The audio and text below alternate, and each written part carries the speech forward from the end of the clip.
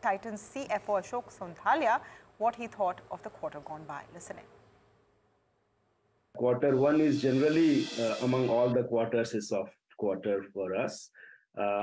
Keeping that in mind and whatever was happening during the quarter, you rightly said, extreme heat waves kept customers inside doors. So footfalls were slightly lower. But overall, we are very happy and satisfied with the quarter performance. Okay, let's talk about the margin and net profit metric for this quarter. Can you elaborate on where that squeeze is coming from, Mr. Sonthalia? So if you look at EBITDA and EBIT level, we are fine. We are in line with revenue growth. There are some financing costs which have gone up.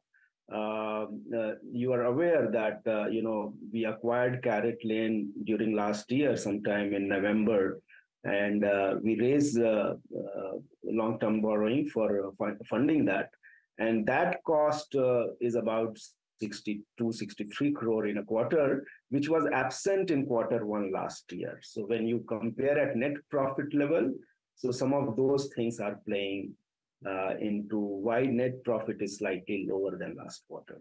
Okay, and how long do you expect this to carry on, the Carrot Lane costs, which you're seeing as far in as quarter the one? related borrowings are concerned, I think in next 2 years we will pay it down. And when we had acquired at that point of time, also we had said that this acquisition will be EPS dilutive for 2 to 3 years, and then it should start adding to the overall EPS profile of company. As a growth segment, though, Carrot Lane's growth has been pretty robust, all things given, isn't it, Mr. Sonthalia? When you compare to the India business, the studded mix, all of that, Carrot Lane is performing as expected? Yes, so Carrot Lane grew about 18 to 19%. And within that, their core portfolio grew about 22, 23%. So we are overall happy. They margin-wise, they were almost flat, slightly lower than last quarter one. But we see there is opportunity for this company to kind of keep improving their margin as they scale up. What are the growth targets you have for Carrot Lane as well as Mia? Both should be growing faster than Tanishq just because of scale. One is the scale. Tanishq is at a very, very high scale. And both the players, Carrot Lane and Mia, are addressing to a segment which is really, working independent, modern women's class, where the India is really going through a huge revolution, I would say, where the decisions and independence in all those things are happening. And they are riding that social change wave. And we see a lot of opportunity, multi-year,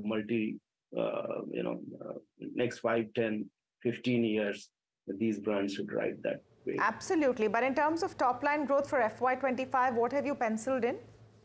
So of course, Tamanna, we don't give guidance on the growth thing. But as I told you, overall, Titan has a FY27 guidance for jewelry business put together. And we are tracking that, which was 2.5 times from FY22. Okay, so you're on track for the FY27 targets. All right, let's talk a bit about the import duty cuts. Now, I think one factor of a bit of a drag on Q1 has also been high gold prices. That has corrected quite sharply since the budget. Are you already seeing the impact of that? And how do you see, lower retail prices because of the import duty cuts work out on demand? So, of course, import duty cut has been a very, very positive step for the industry and for organized players like us.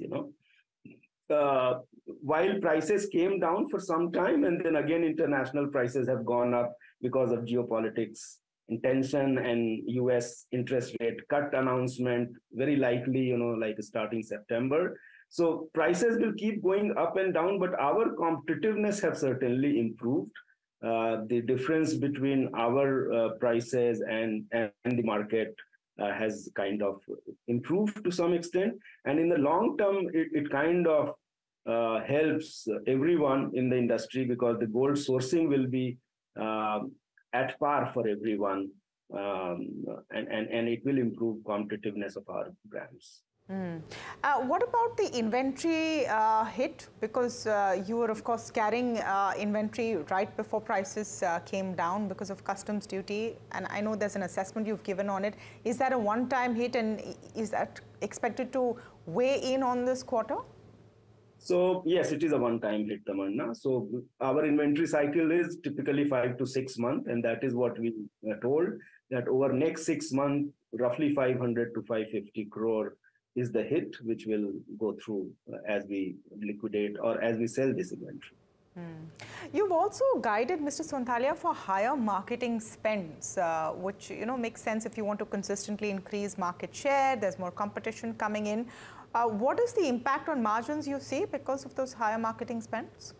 We are not really in a position to say the adverse impact of the margin at this point of time, because it's very uncertain. But yes, marketing spends are going to go up slightly as the competition in the organized sector is increasing. But the macro or the large trend where the industry is getting organized more and more, and unorganized is coming down, it gives opportunity also for us to improve our market share. So don't see very significant impact, but yes. What is the market share that you're aiming for? And when you're saying that the share of organized players is growing, what are the kind of trends that you're seeing? Any numbers that you can add to that? We are currently 8%. Our estimates suggest that we are currently 8% of overall jewelry market.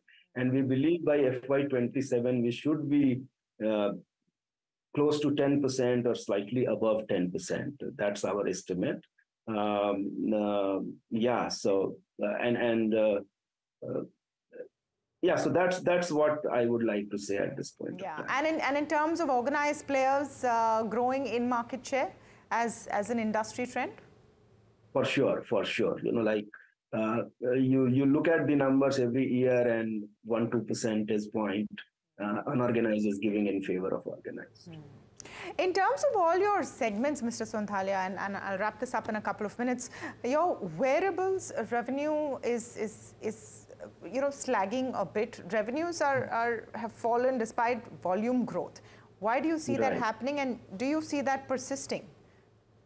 So we earlier also talked that this seems to be up to festive, the whole inventory glut which has come in the industry of wearable smartwatches will get cleared. It is our expectation in next 1 or 2 quarters, and post Diwali festivities that should get normalized. And we in Titan are trying to kind of slowly and gradually differentiate ourselves on the better price point, better service, better features, etc.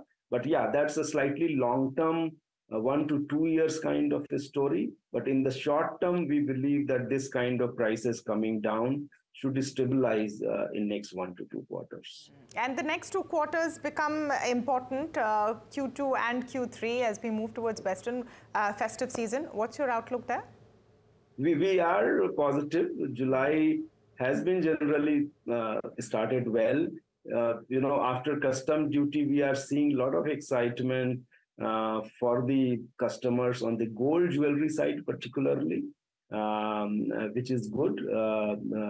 And more customers are coming back. More wedding days are expected in Q2, Q3, etc.